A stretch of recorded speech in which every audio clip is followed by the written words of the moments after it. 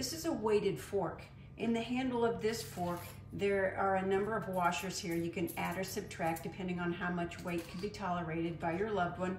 You screw it back on here.